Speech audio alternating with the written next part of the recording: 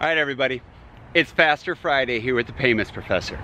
Now, on this Faster Friday, I want to talk a little bit about use cases for real-time payments.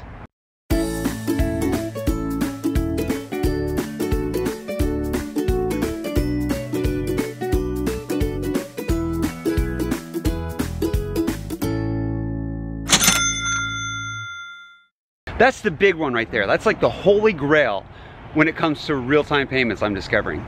Why is that? Because everybody wants to know, well, how am I going to use this? Where's it going to come into play? I think it's going to be used in cases where we have street vendors.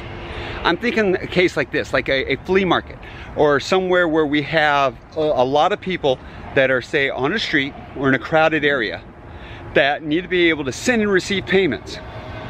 I'm also thinking of it like this. I don't want to have to carry cash around.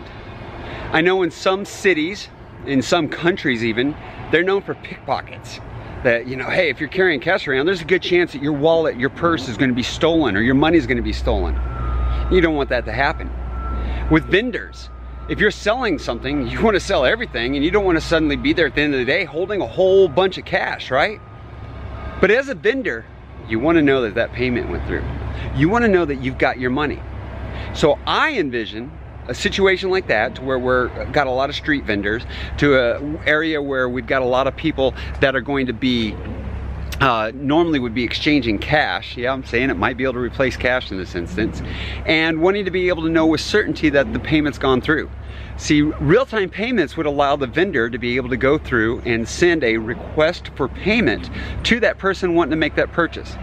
Let's say they're purchasing, I don't know, peanuts, all right? And you want to get a bag of peanuts. And I'm saying this because I bought some peanuts in Anchorage, Alaska at a flea market earlier this year. But I want to be able to get my peanuts. Now, that vendor, they want to make sure they get their money. And, well, I just want to be able to leave with my stuff. So, that vendor, in that case, if I didn't have cash, they could send me a request for payment.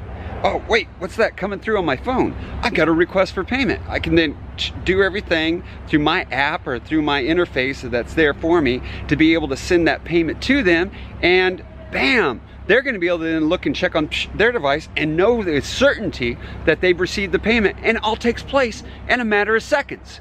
So, the situations where having a lot of cash is not such a good idea, in those public areas to where maybe an ATM isn't available because you need to get the cash, I really do believe that there'll be a use case for real-time payments. Now, I do look forward to hearing from you guys. I do look forward to your comments. Let me know down below, how do you think about this? Is this a situation where real-time payments could be used? What others do you have? Let the Payments Professor know.